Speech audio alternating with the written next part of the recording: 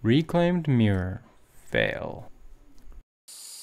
Hey, my wife broke this mirror from our bathroom a couple days ago, and instead of spending the $50 it's going to take to get a new mirror, I had an idea. I'm going to try to make my own replacement mirror. Now, I went to the dump a few months ago and there was a projection TV, and inside of it was this mirror, but it's not really a mirror. It's like just a really thin mirror material. And so what I'm going to do is I'm going to cut that out, glue it to a piece of plywood, and replace this mirror with that, and hopefully it'll work. At least a temporary solution so we have a mirror in our bathroom again. So if you're interested in that process, stay tuned.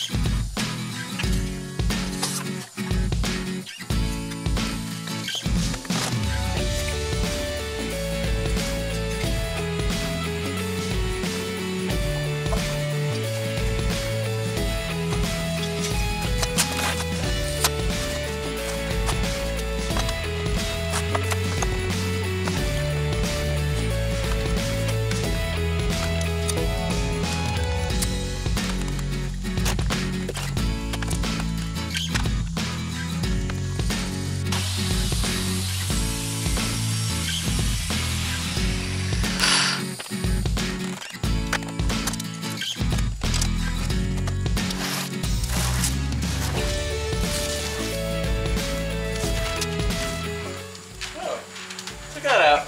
It's silver on this side and that side.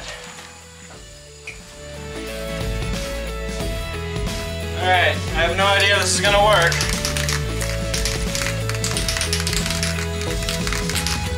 Hopefully it doesn't look all wiggly wobbly, but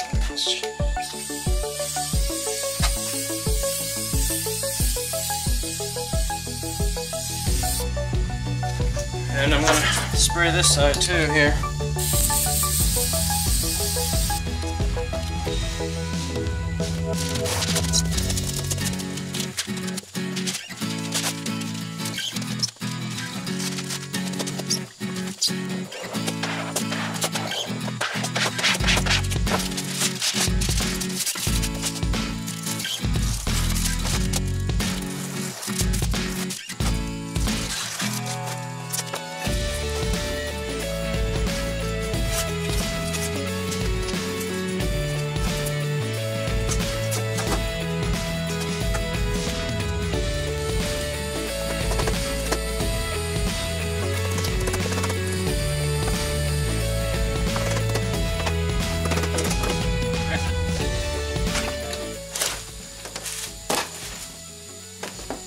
Well,